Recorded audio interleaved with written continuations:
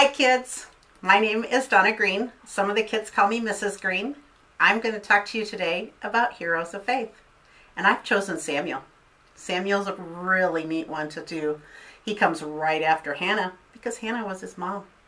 And she had asked God for a child for so long, and she had promised that if she had a child, she would present him back to the Lord.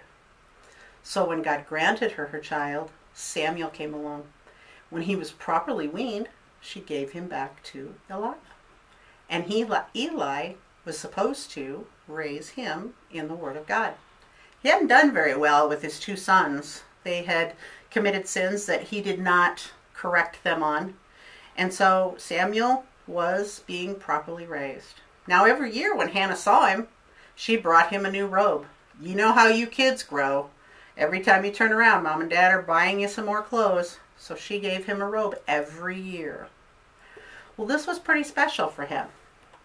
And as he grew in the Word, Eli, of course, was slowly getting older and older. His eyesight was going, so I'm sure Samuel helped him greatly with many things. Well, one night, when Samuel was sleeping, he heard, "Samuel!" Got up right away. Thought, oh, Eli needs me for something. I better go see what's going on. Went into Eli. "Eli, I'm here." Eli said, "I didn't call you. Go back and lay down." Samuel walked back to his room and laid down. Just closed his eyes and probably fell into a deep sleep and heard, "Samuel! Oh, I better get up. Eli needs something." Goes into Eli's room. "Eli, I'm here."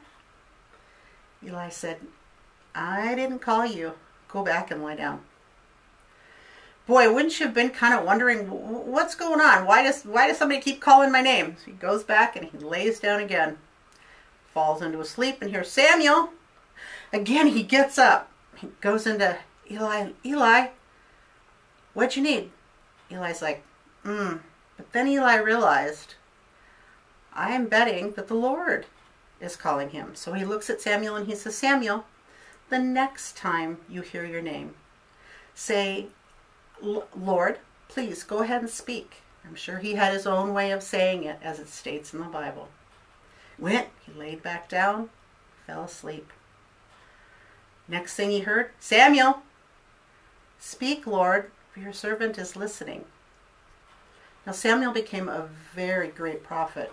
One of the things I found interesting in my studies was one of the things that it said was he was not only the last of the judges in Israel, but the greatest prophet since the days of Moses.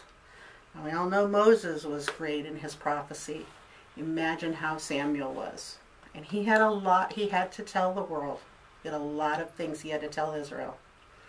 So look for that in some of the upcoming episodes. Thank you. Have a great week, kids.